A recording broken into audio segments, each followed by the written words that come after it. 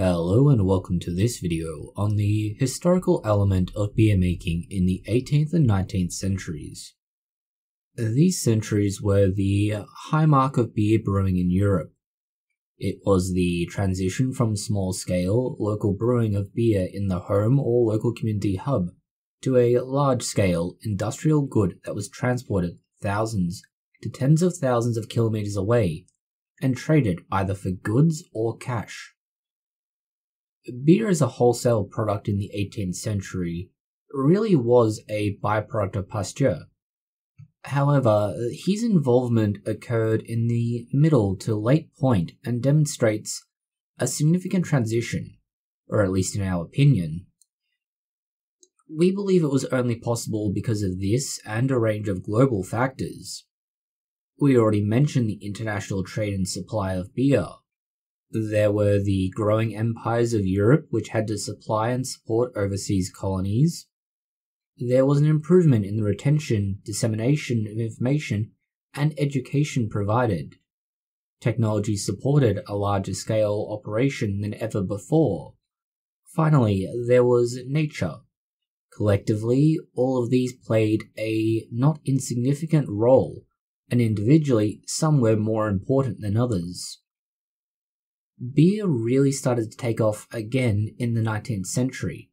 This is because the primary competition, wine, had had a drastic loss in production. This followed the outbreak of a pest known as phylloxera. Phylloxera affected wine production, and therefore most people turned to the next available option, this being the true and tried beer production. The grape phylloxera is a specific insect that targets the grapevine, and this is a problem. The introduction of this pest species, though, was only possible due to globalization and the movement of people from Europe to North America, particularly Eastern North America. Here, the grape phylloxera found its way to both local cultivars, after which it eventually found its way across to Europe. Once in Europe, it spread, and this affected production across the continent. This pathogen is an insect, and we've seen instances of similar outbreaks. Insects either inadvertently or deliberately introduced and turned into an invasive pest species. At the time, it was more similar to potato blight in its impact. Although at this time, potato blight was caused by a microbial pathogen, not an insect. However, it did still lead to the potato blight famine of 1845. Going from the historical and natural occurrences of the time, technology was the next big factor. Notably the steam engine, which had a huge contribution to the production of beer. In 1765, you have the steam engine occurring in its first place. The steam engine allowed for movement of water, notably massive pumps. This meant that a brewery could continue to operate all the time. There was no concern for seasonal supplies of water. They could get water from otherwise inaccessible locations, which allowed for a brewery to be set up just about anywhere so long as water could be pumped to it. You allowed the movement of beer around a brewery, where previously it would be difficult to move the contents of a vat from one location to another. You also had the ability to transport both the raw ingredients and the product of beer over long distances, where at one point you would be limited to the contents of a cart and how much a horse could pull. You could now load it into a train and transport it an extremely long distance.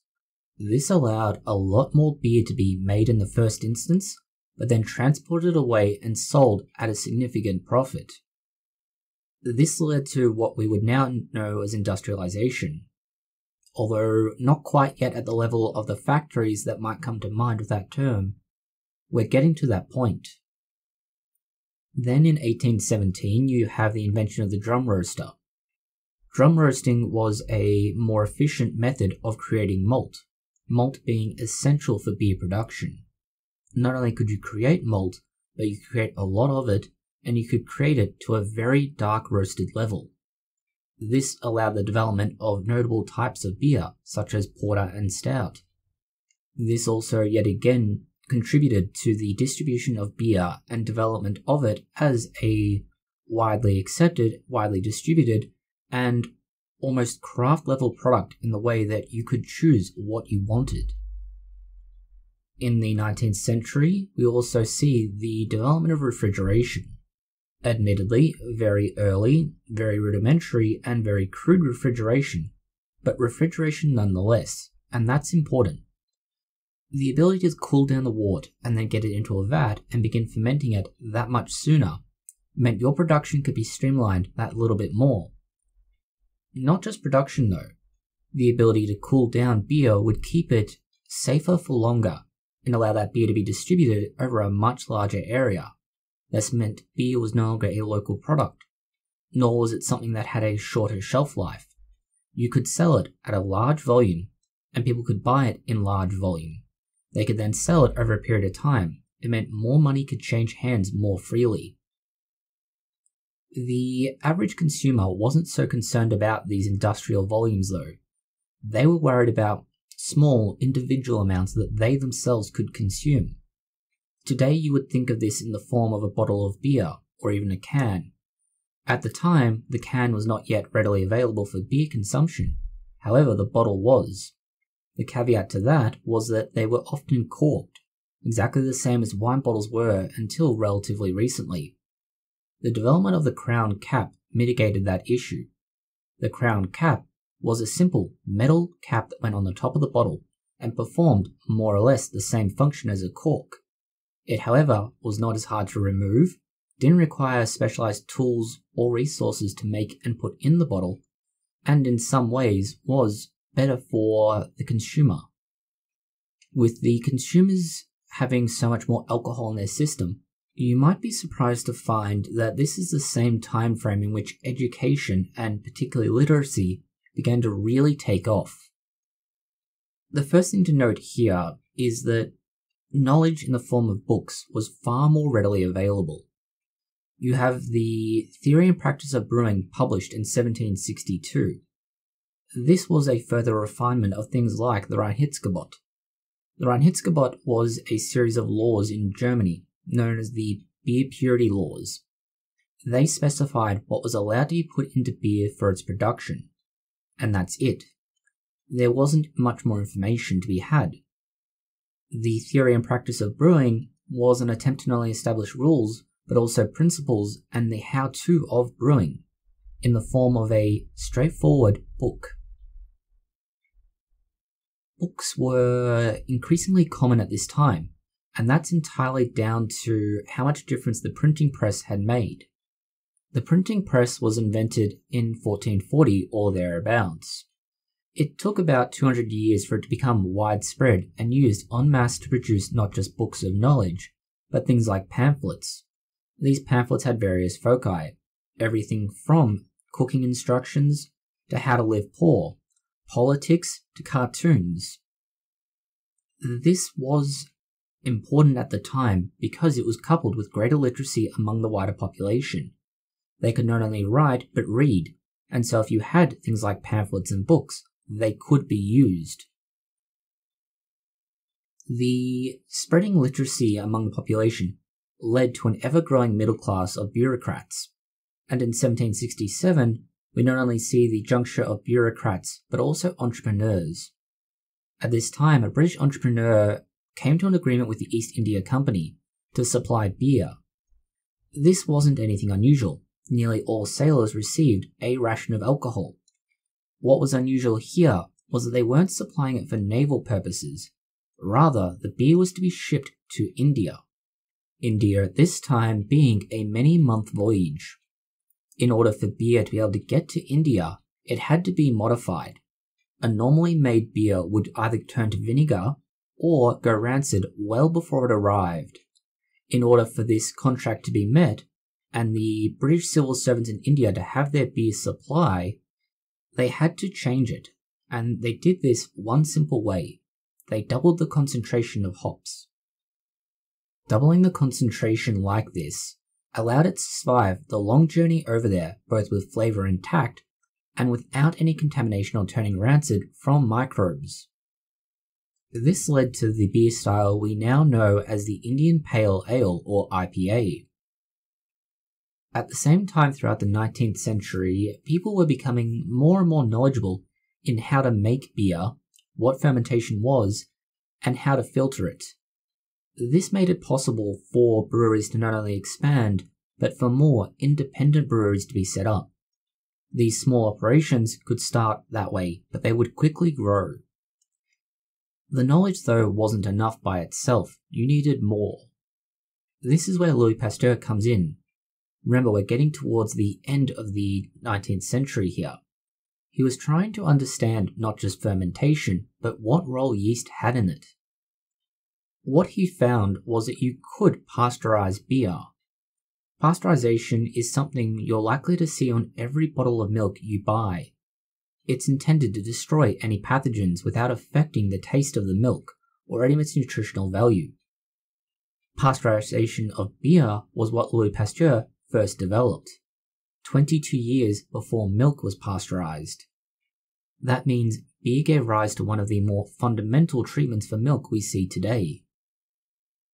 Later on, we go on to what Louis Pasteur might be more famous for, but not by Louis Pasteur: microbiology, and specifically the use of cell cultures. In 1883, Denmark began getting single-cell yeast cultures. These were effectively monocultures of yeast that were full of desirable traits, but none of the undesirable traits. It meant that they could make beer that had a consistency. It didn't have off flavors, and they could keep making the same beer time and again. That meant that Denmark contributed massively to many of the cultures that we see now. If you have to go to a home brew shop, they will say such and such lager yeast, ale yeast, champagne yeast, and it's generally going to be a single yeast culture.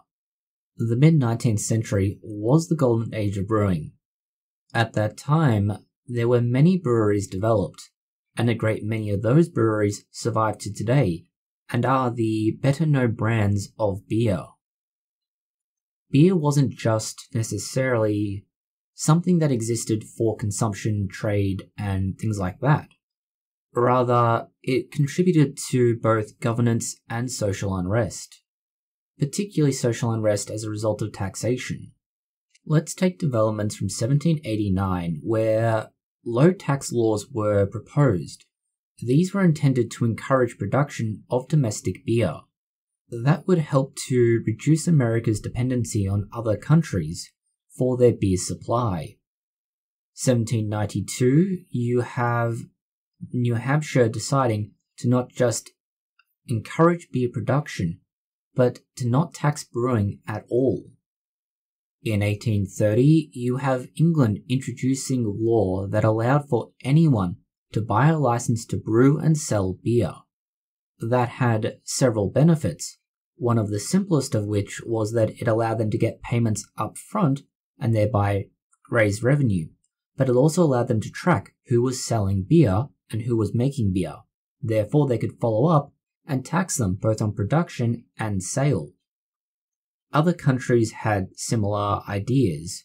For example, Frederick the Great wanted to encourage beer production and consumption, not necessarily because it was great as an alternative for otherwise bad water, but instead because they were able to tax this and therefore generate revenue.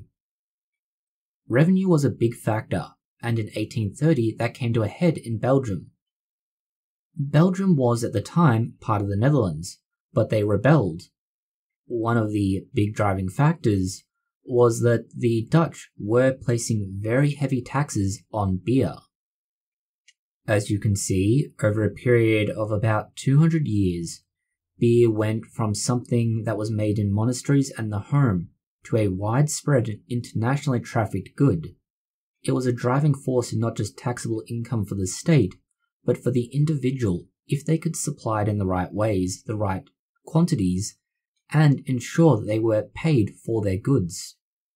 Different technologies and developments we know from history, such as refrigeration and pasteurization, all have a relationship with beer around this time. We know more about microbiology now, thankfully in part to beer.